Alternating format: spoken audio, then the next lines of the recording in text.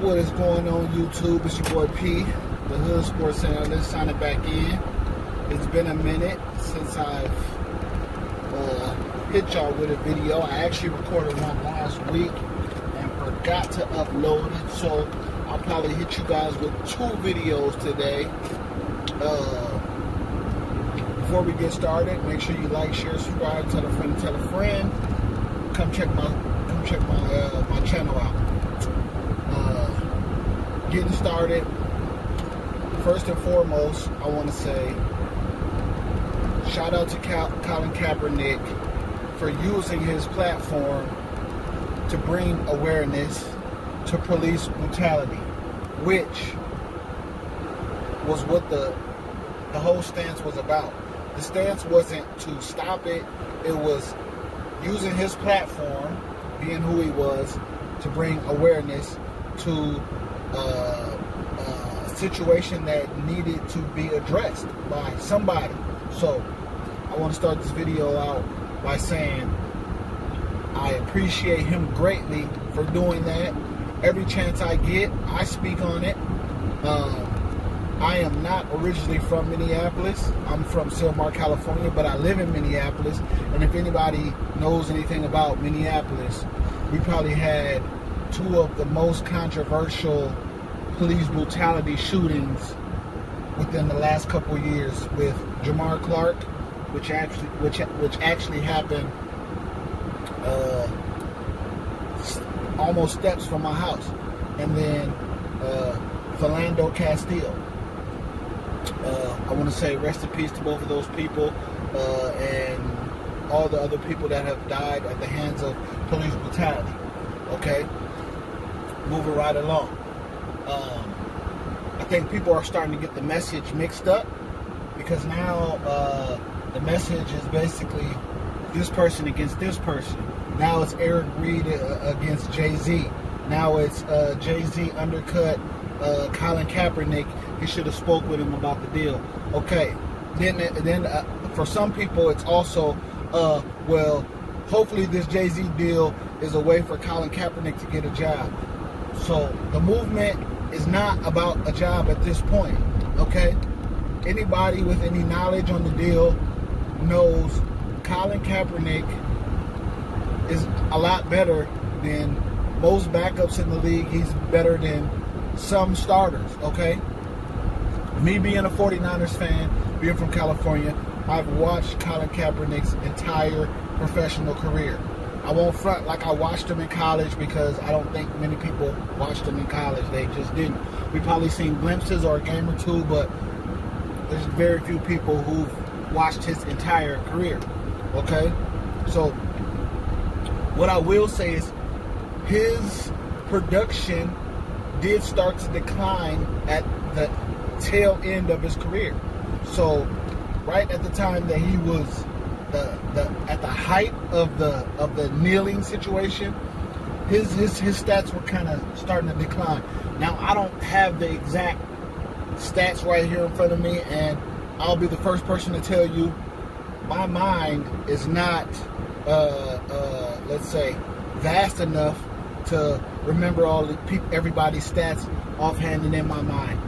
If I need a reference or something, I'll go Google it, okay?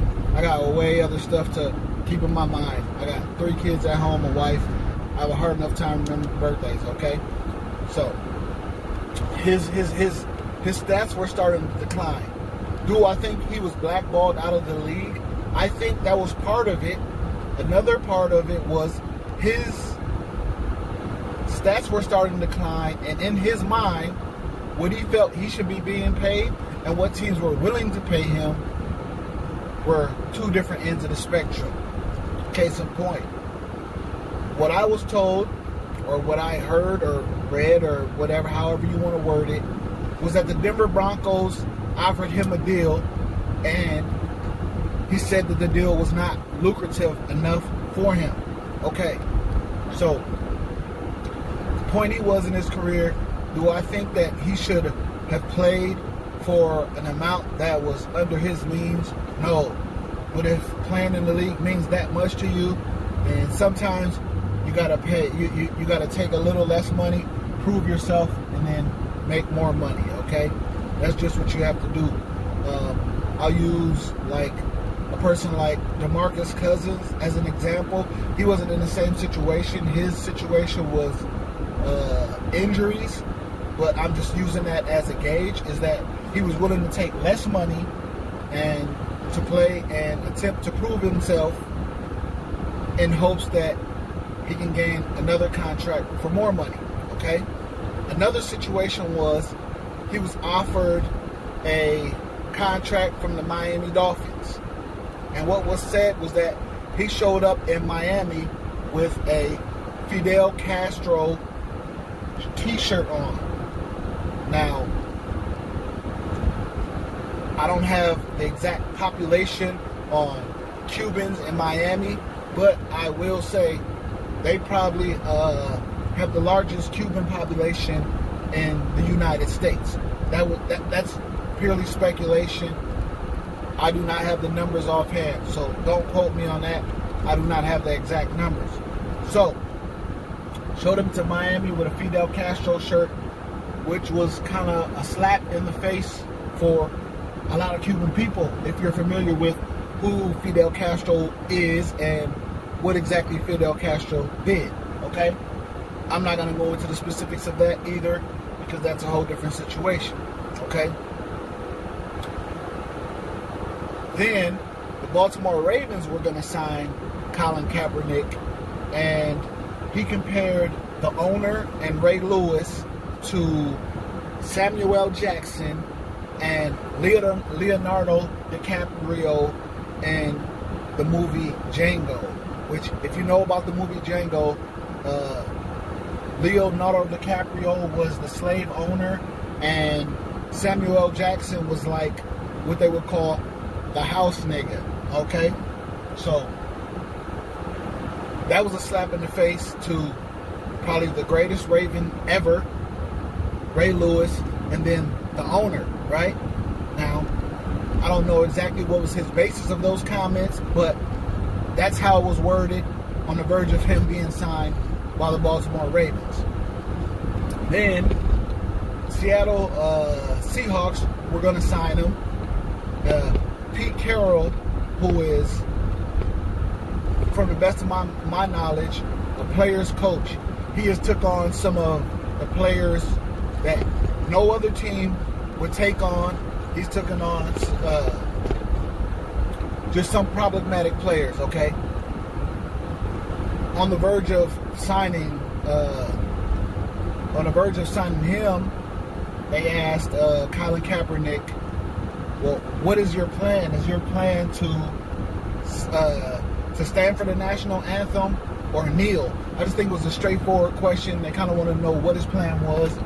He responded to them that he didn't have a plan. So I think that was kind of a roundabout way of saying, I'm not going to come out and just tell you guys what the hell I'm going to be doing. Okay?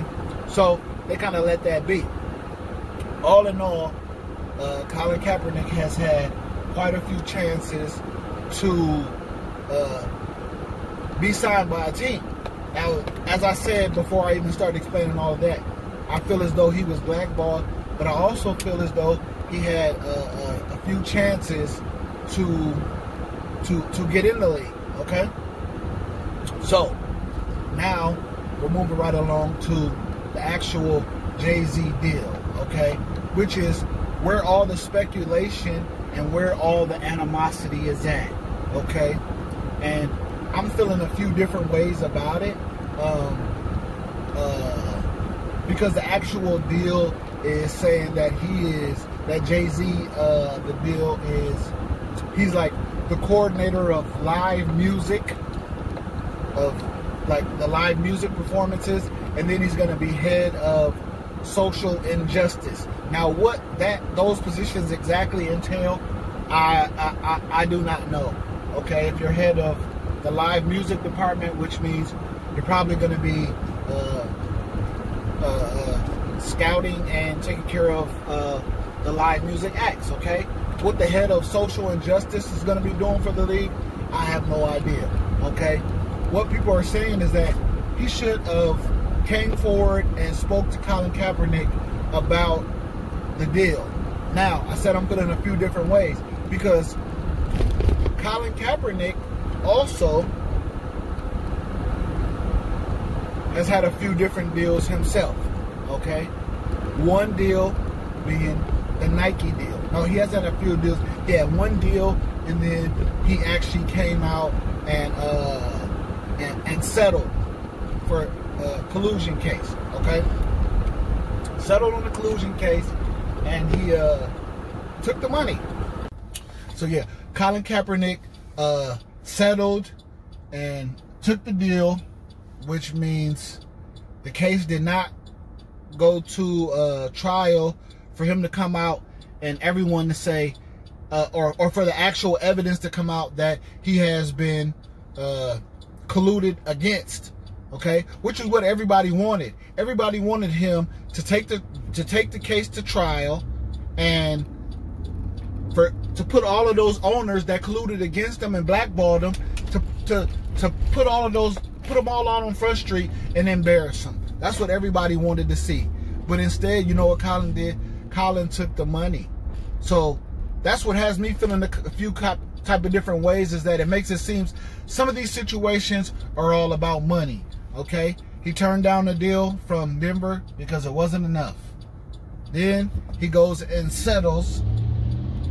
He goes and settles and doesn't take the case to trial and settles and gets the money. So that kind of has me feeling has me feeling a way, and it kind of has a lot of other people feeling a way. And then he teams up with Nike, which first things first, let me let you know, I spend so much money with Nike each year. There's not a negative thing that I will say about them. But people are saying that Jay-Z should have came to Colin Kaepernick and talked to him before signing his deal with the NFL. Well, why didn't Colin Kaepernick sign a deal with Puma, with Jay-Z? I'm not sure exactly what position Jay-Z holds at Puma, but I know he holds a position at Puma. Why before signing a Nike deal, why didn't he go talk to Jay-Z and say, hey man, I'm about to sign this deal, you know, what other kind of options out there? At the same time, Nike is in bed with the NFL. Nike licensed the entire NFL. You know, right now it kind of seems that we're trying to identify who we want to be mad at, but at the same time, we are looking like hypocrites in the process, right? So Reid is now bashing Jay-Z, saying Jay-Z partnering up with the NFL is burying Colin Kaepernick's career, okay? But at the same time, Reid, I understand your stance, your sentiment, and where you're coming from, but at the same time, the same league that did your brother wrong, the same league that you are so against, you're still playing in.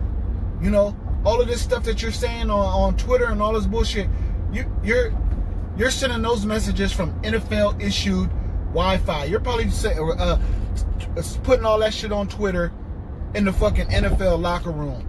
So right now, I think that Reid is probably looking the craziest, because if you really cared about Colin Kaepernick, if you really gave a fuck about what the NFL said or what the NFL did to him, you would say, fuck this league and their money and I'm out of here. But you're not. You're still sitting there playing, right? So you obviously don't have too much of a problem with what's going on, because you keep cashing the check and you keep showing up on fucking time, Monday through Saturday, and even earlier on a fucking Sunday, okay? Now moving right along to Jay-Z saying that we are past kneeling. Now, I think that what he meant and the way it came out is two different things, okay? Him saying that we are past kneeling, I get exactly the direction that he was coming from. It doesn't mean that we're past kneeling as in, fuck kneeling, that's a piece of shit, it's not working. No, what he's saying is, okay, we're almost going on 900 days now of kneeling. and we haven't done anything. We've already taken care of what the issue. Well, we haven't taken care of what the issue is, but we've already brought enough light to it. Now that we've brought enough light to it, and the light is shining bright on the situation, now we have to act on the situation. Okay, we have to go forward. So what he said was, now we have to focus on actionable items. Actionable items would be having someone sitting at the table that looks like us. No, he's not going to stop social injustice on his own. We shouldn't be looking at the NFL to stop social injustice, because it's not going to happen. But an actionable item would be somebody sitting at the table that looks like Colin Kaepernick. Somebody sitting at the table that can understand his sentiment. Somebody at the table that can carry out the proper narrative. So that means having police chiefs, having CEOs, having owners, having people like that in the correct places, to where there's not another Colin Kaepernick situation. Okay, you know, if you have Jay-Z is taking, well, at first when the deal came out, I had no idea that the deal was going to be for him to parlay into an owner deal, but I completely understand it now. Okay, if you put him in place and he becomes an owner, then that's one less chance of another Colin Kaepernick type situation happening again.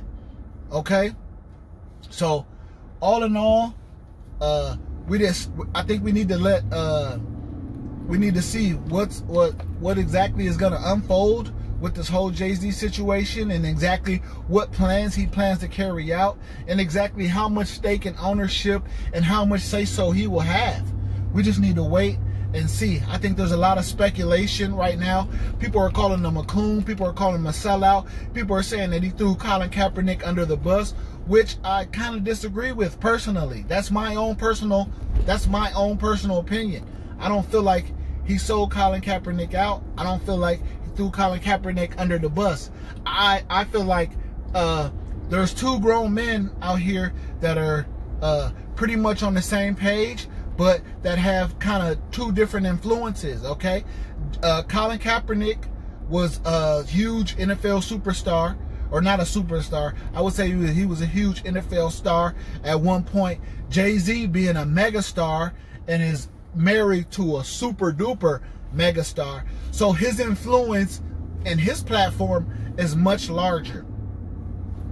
If anything that we know is that almost every move up to this point Jay-Z has made has been strategic, it has been calculated, and it has been precise, and majority of his situations have been a win, and he has not sold out yet. Okay, so I don't know why people are thinking at this point in his career, at a point where he needs the money the least. Just came out last week and they said that he was a damn billionaire. So why at the point where he needs the money the least would he sell out right now? I don't get it. But I'm signing out. That's it. Please comment, like, share, subscribe, tell a friend to come check my videos out. And like I said, I had another video that I did last week and I did not upload, so I'm going to give you guys a 2 for 2 today. Signing out, and I appreciate you watching.